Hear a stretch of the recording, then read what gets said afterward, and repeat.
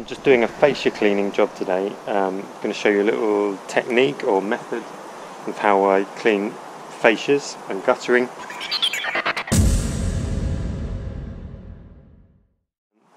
I'm using my carbon fibre pole for this, no gooseneck, I'm just using it straight.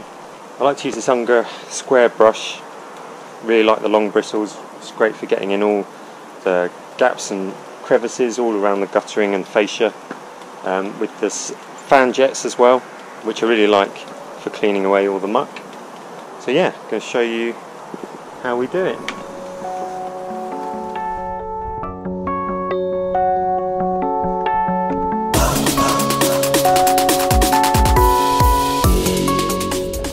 So I start generally on the front face of the guttering, similar to what you would with a window.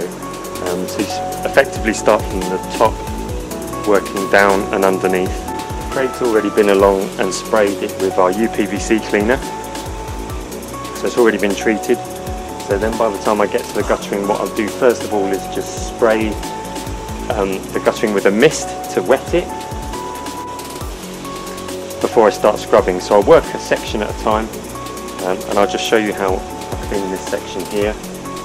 So I'll start by scrubbing along the length of the guttering on the top. It's good not to forget that top edge. You can get some green algae developing along that edge there.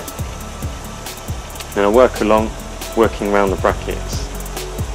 First of all, going in one direction, I'll work 2 or 3 clips at a time, a section like that, and then I'll turn the brush around and work in the other direction. Make sure the bristles get into all the gaps and corners.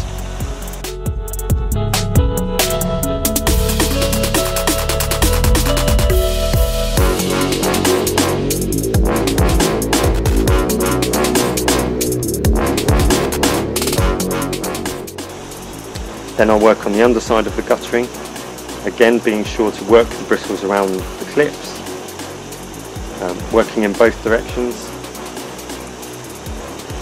getting the bristles to go right under the back edge of the guttering, which you'll notice from the ground. You'll be able to see them from underneath.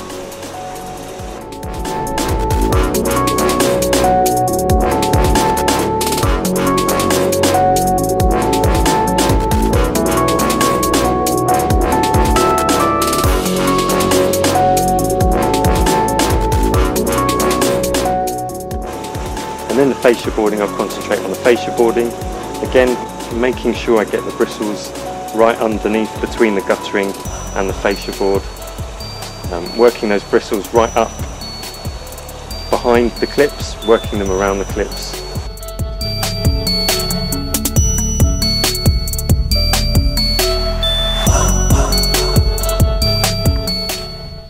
Then I'll scrub the underside of the fascia board, being sure to get the bristles into the vents, cleaning out all the muck from under the vents.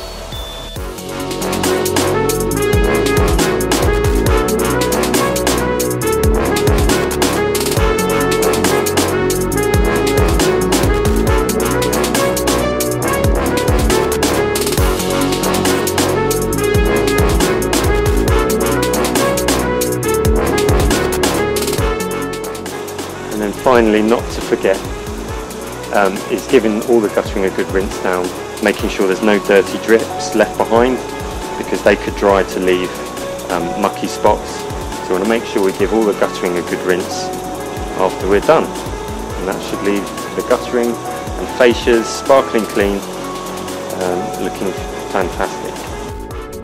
What we usually do when we do a fascia clean is we'll also do the windows, tie it in with a window clean. The brushes, when you're doing the fascia clean, can pick up a lot of dirt, cobwebs and muck actually on the brush.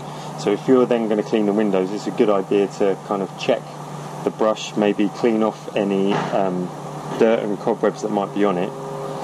Usually what we do is we keep square brushes exclusively for fascia cleaning.